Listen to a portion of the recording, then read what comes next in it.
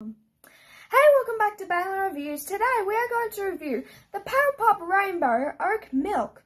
So apparently this milk tastes like Paddle Pop Rainbow, but I'm not sure about that. So time to review it. It says on here, there's like a description of it, and it says caramel. So I have a sneaking suspicion that it tastes like caramel. So we have to turn it around. This is the third Oak and Streets collaboration, and this is the Paddle Pop. There was the Golden Gay Time and the Splice. I did do the Splice reveal, but not the Golden Gay Time, sadly. But yeah, here we go. Turn it around. Gotta note, I really love the packaging design. This is probably my favorite yet. And then, yeah, that was easy. Smell. Ooh, smells nice. Ooh, smells really good.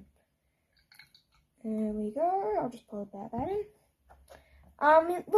That's the color drink. It looks like chocolate milk. Kind of looks like chocolate milk. But, yeah, let's give it a try. The Paddle Pop Oat Milk. Let's go.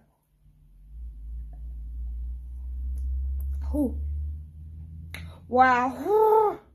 Okay, that one is really good.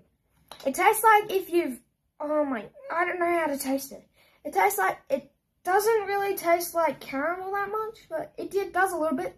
It tastes like if you melted the Paddle Pop ice cream and just put it in a carton. That's what it tastes like. Just tastes, oh my god, it tastes amazing. Wow, I'm impressed.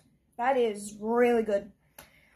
Go buy it, recommend 100%.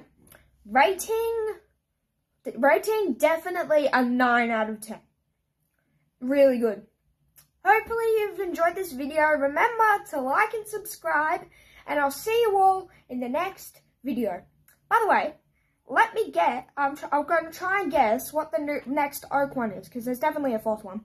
I'm going to guess either the Twirl one, I forgot what it's called, Cyclone, I'll put a picture on screen, or the Bubbler Bill. I'm really excited for that one. So, hope you've enjoyed. Remember to like and subscribe, and I'll see you all in the next video. Cheers.